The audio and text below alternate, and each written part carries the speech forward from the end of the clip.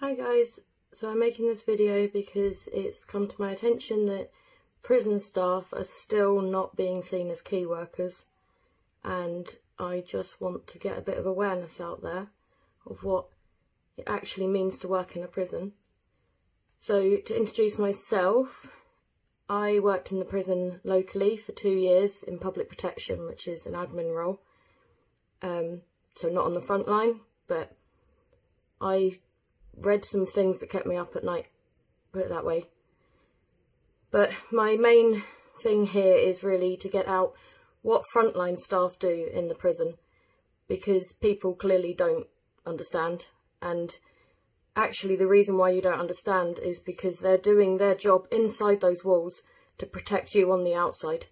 So if you don't see them as key workers, then you're lucky that you have no idea what is going on behind those walls, because they are putting themselves on the line all day, every day, to keep us out here safe. Now, I say I worked in the prison. I don't anymore, because my fiance was a prison officer in the same prison. He changed roles to an operational support grade officer a few weeks before he hung himself in one of the prison wings on a night shift. So if you think that what they do in there is not hard, you're wrong. And there are people suffering massively. So what is it that these frontline prison staff actually do? You know, they are police officers, firefighters, paramedics, security guards, counsellors, punch bags, all in one. You know, they literally do all of these roles, all behind those closed doors. All you see when you drive past is some big ass walls. But what actually goes on behind there is a mixture of all the emergency services in one. And they're not paid that well for what they do. And it's difficult. You know, what actually happens behind there can't really be talked about because of the Secrets Act. So even if you're married to a prison officer, you might not realise what's going on. Not really. When I first joined the prison service, I was with someone else who is a prison officer. And I thought I knew what he was going through until I started there 6 months later, and I had no idea what was happening behind those walls. We are protected as public, and thank the Lord that we are, because there are some really nasty people in prison. You know, it's there for a reason. And I think it's really sad that society doesn't see prison staff as important as NHS or police or, you know, anyone else that is considered a key worker right now. Sainsbury's aren't even considering them to be key workers. That, I can't put into words what it does to a prison staff member's state of mind when they are constantly forgotten. They just don't exist in the system.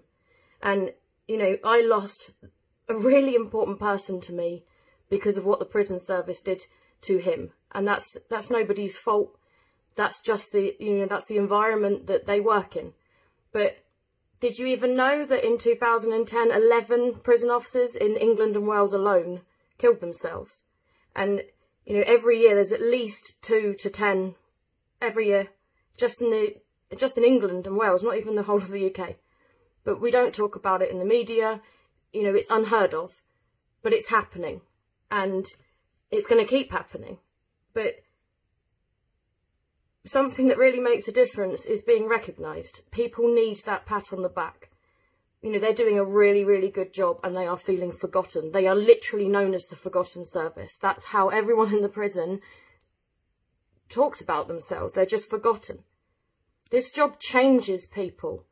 You know, those walls tell stories that those people have to keep in their head or maybe talk to their colleagues about, but they can't go home and tell their wives. Not really. Even if they did, their wives won't understand.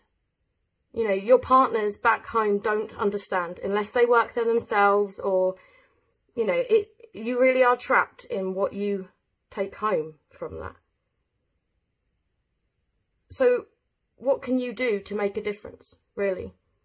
You know, it's stupid little things like, don't call them prison guards. Call them prison officers. They are officers. Don't tell people that aren't officers that they're not real prison staff. You know, don't do that. And don't ever think that People choose to do that, so therefore they shouldn't get recognition. So do nurses, so do the army, so does everyone. We all choose what we do in life to a degree.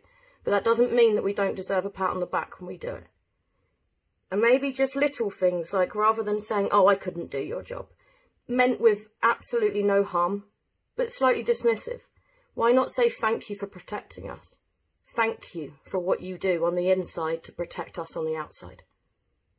Just appreciate those people, because they matter and they're working really hard to protect us out here.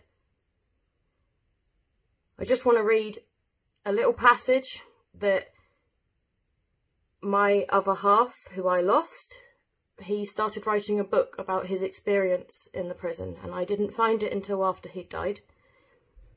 But a little bit from it kind of sums up what was happening for him. So he said, personally, I have suffered from mental health issues caused by the prison service, and it led me down a path on which I attempted suicide on multiple occasions. This was due to the stresses of everyday life and the changes in my personality and mental state. I came to a point where I couldn't be in crowded places. Loud noises made me both panic and give me an adrenaline rush. I was unable to maintain a happy, healthy relationship with a partner, and I saw no way out. I became a shell of the person I was. It became a daily struggle just to think straight. I was suspicious of everyone I met, and making friends became nearly impossible. I was alone and miserable, surrounded by mentally ill people and self-harm.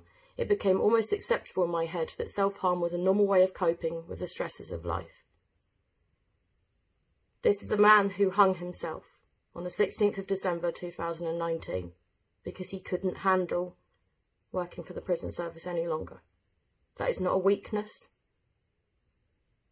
It's not a weakness. It's a really sad, tragic loss because someone wasn't heard. So all I ask of you is that you recognise them. Please. They work really, really hard. When you're doing your clap for the key workers this week, just spare a second, just spare one clap for the people behind those walls. Just remember how lucky you are that you have no idea what goes behind there. Thank you for listening to me.